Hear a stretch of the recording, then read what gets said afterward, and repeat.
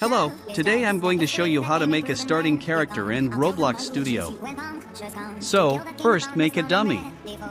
Choose R6 if your game is R6, and choose R15 if your game is R15. Rename your dummy to starter character. If you do not do this, it will not work. Then customize your dummy. Here's what mine looks like. Next, select everything inside your dummy.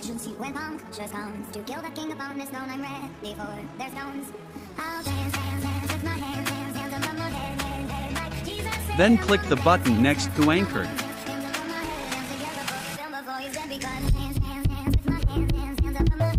Then drag your dummy down to starter player.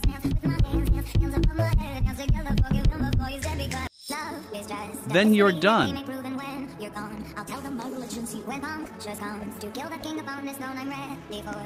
Please consider subscribing for more videos like this. Bye.